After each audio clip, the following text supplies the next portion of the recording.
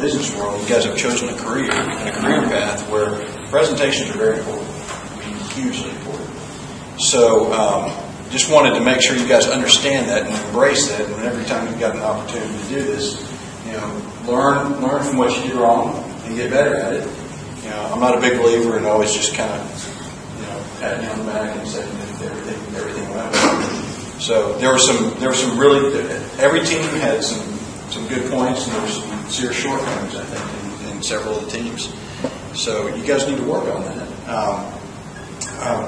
When you get a chance to make a presentation to an investor, you've probably got a fourth of the time that you'll have there. And one of my recommendations to Geoffrey is that maybe in the future shorten up these presentations. However, you've got to balance that with everybody on the team needs to get a chance to get out and practice presenting, because that's a skill that just you got to practice to get better at. So that was kind of a general overarching comment. Is just think of this as a real world situation. You're pitching. You're in front of an investor and you're asking them for money. You're in front of a lender or a banker and you're asking them for money. And if there are numerical errors in the presentation, pro forma bus, typos, I mean, it's just your credibility just gets knocked away, time and time again. So think about it in terms of your thoroughness and your overall accurateness of your presentations too. So that's kind of overarching. You want to? I was going to say one other thing. While I think it's important to communicate your passion about your project, it's also important to be very factual and to support your findings, your recommendations, and be able to source or cite the source where you got the information in the background. So, we feel you can believe and feel, but based on the information, and this is what we like. I liked it when people had the source and a quote of what they found to kind of back up the statements they were making. Because if you just make a statement and the investor's not going to want to know kind of what you believe, but where did you get that, or what led you to form that opinion, and why are you doing it? So to be very factual and like Peter said, you're not going to have much time. You've got to establish credibility right away and make it clear that you've done the research, and these are the way we've researched it, and these are the conclusions we've drawn from that. But you've also got to be passionate about something. People buy things from people when they're selling something they're passionate about. I mean, if it's dry and it's humdrum, it's not generally going to get the attraction. So just so y'all know, and the way that we talked about in terms of the way that we scored kind of the teams and their presentations was, I think, very important, because it kind of helps you to think in terms of how the next time you do it. Number one was actually your overall master plan. So kind of your vision, your concept and your vision, because that's initially when you're making presentations on projects in this business, that's what's going to grab people. I mean, that's initially what gets people really excited, is your overall vision and your master plan and what you see this being. So that was number one. So after you get people engaged with a vision, it's got to make sense. And like Lisa said, you've got to back up your assumptions of the vision with real market data, and then further refine it with a financial model that makes sense. And you can quickly back up and is correct. And then third was presentation.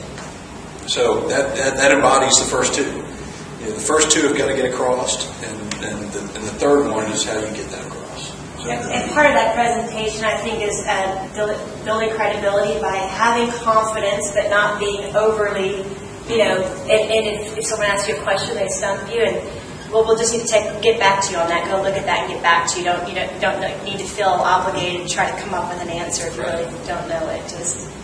And I think people appreciate and trust you for being honest with them. I do that every day when I'm asked questions. I don't know the answer to it. I know people that are 30 years my senior that do that every day. I mean, there's one guy I know for sure that this guy's saved almost twice my age. I'll ask him a question. I don't know, but I can figure that out. I'll let you know.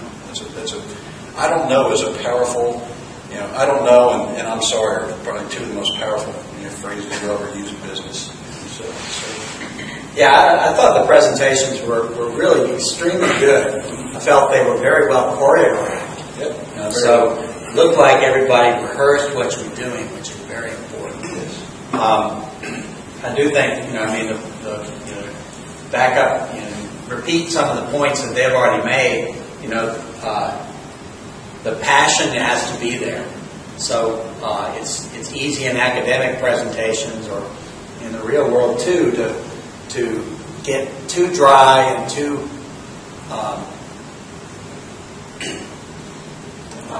methodical, and without the passion, you're not going to sell the project. But then the hard facts. So lots of times, especially with the green and sustainability factors people were bringing up, you said we could use a green roof, or we could use low flow plumbing. Okay, what would I save from doing that? And what would it cost to do that?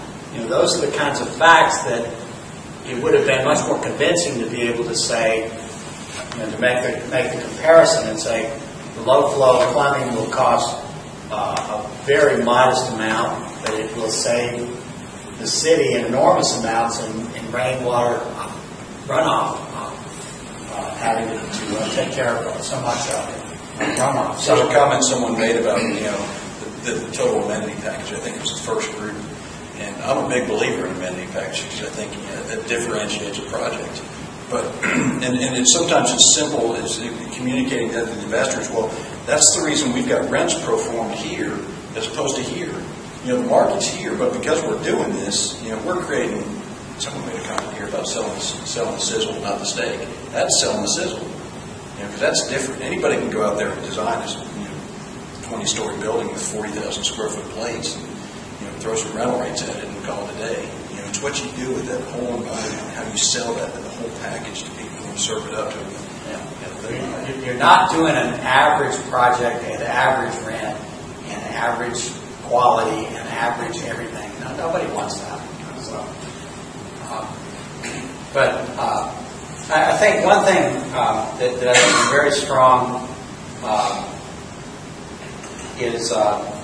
is a recognition that a big urban project has lots of constituents. And this project in particular, as some of the groups that sort of came out, that there are historic preservationists who care about there's transportation experts who care about what's going on. There's bankers, obviously, who care about it. There's environmentalists. There's social activists. And so finding a way to make it possible for all of those constituents to say yes takes very careful presentation, and I think for the most part you guys did pretty well on that. I was very impressed with what short amount of time you all had to put all of it together to draw on the resources that were available without having to spend money for them. So kudos to all of you for the hard work that you put into it.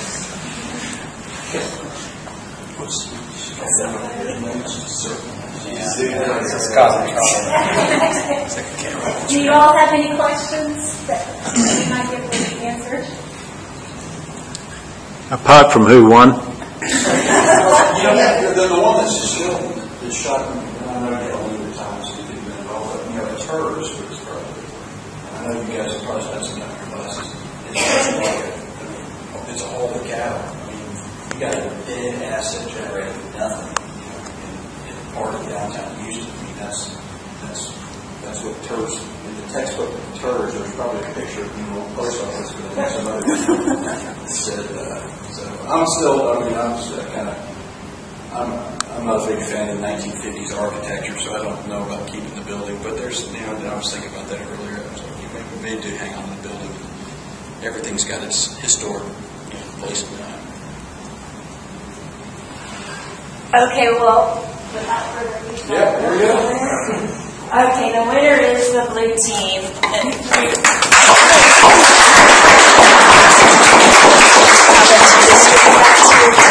Y'all did a phenomenal job in your presentation materials, the thoughtfulness, the level of detail, and all of you had very good speaking styles and were very confident and in sync with one another. So it's very well done. And we were all really stunned with the graphics and the visuals. Like, my gosh, whoever gets him on their team, that's nice. Honestly, I want to thank my team. I think everybody worked really hard.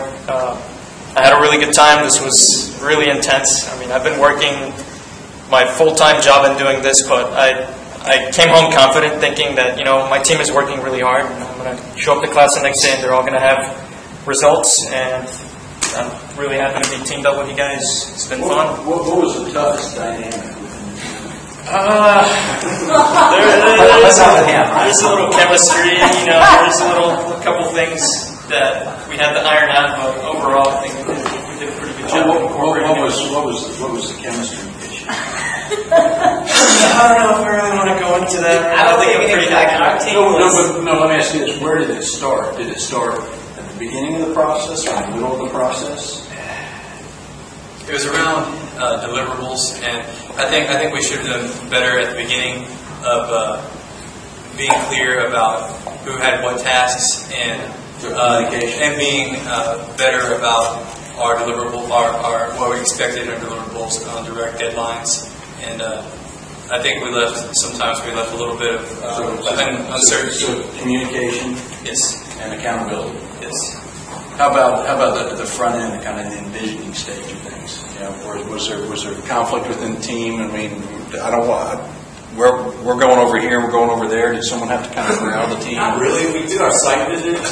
Patrick did the Heinz competition back in January, and so he didn't come with us to site visit. He's very familiar with the site. We did our site visit, and then we got together as a group, and everybody just kind of had like sketches of what they envisioned the site being like. And I think Patrick really did us a favor. He he took a very minimal part as far as introducing ideas in the brainstorming, and to make sure that we didn't incorporate too much of what he did in the Heinz competition. So it was just a collaborative effort of everybody bringing their ideas in their site visit, and it was a real positive brainstorming session. I mean, nobody's ideas were really, you know, discounted in a negative way. I think everybody had something that contributed to the How about the rest of the groups? Was there a certain amount of discord in terms of finalizing on what you were going to do going forward? I think that's going to happen in any group here. Yeah, but that's hard. I mean, as a leader, trying to paint a vision and get people to follow that vision, that's a hard thing to do, especially if you're doing something that's out on the edge. I mean, you know I struggle with that sometimes. I'll see something I want to do, and trying to get people to follow you. You know, you got to get people engaged in vision. And then something I fail miserably on too, and that's you bring up a great point. Is once you get the troops marching, you got to leave someone in place after the troops are marching. That's got the orders, knows what needs to be done, holds people accountable. Here's what needs to be done. So you got to paint the vision, but you also got to have people that implement the vision. It takes both, because if you don't have both, then things fail. We were pretty lucky. We had probably the most cohesive group. There was no strife at all. I mean, and the second day we're brainstorming designs, and about 30 minutes into it, somebody spoke up and said, "Okay, we've done enough of this. These three financial group, go break up, and we'll meet tomorrow and see what we got." And it was a strong group. Professor Booth mentioned maybe that was also a downside to us, since we were too comfortable with each other. I was good. My next comment was going to be sometimes a little bit of strife is good. A little bit of friction sometimes brings out the best in people, brings out people's competitive spirit and want to fight. So too much of it's not good too. I think that was one of our strengths too, because our group really had a lot of intense moments, and I think that may have caused everyone to say, "Okay, well then, I've got to do more. I've got to be better." And I think that definitely was one of the things that kind of contributed to our fun. I think one of the funny things is that some of the people in our group says, "I have no design background. I don't think I can contribute in that." Yet they did, and we pushed them to do that. And I mean, anybody can be a designer, right? A lot of people argue that that's not true, but I think it is. I mean, people have ideas and just don't know how to put them out there. You just got to find a way that you're comfortable to throw them out, with words, with sketches, whatever. That's a really good point, because sometimes the best idea maybe is that person sitting there on the other side of the table that just can't draw like you can and can't put that on medium, but they've got a great idea in mind. If you ask the right open-ended question to them, then they might surprise you. And I get designer's block, so I need someone to just speak me things. Tell me what you want, tell me what you like, find things online that are good. You know, we'll find a way to incorporate it in there. So that was pretty helpful.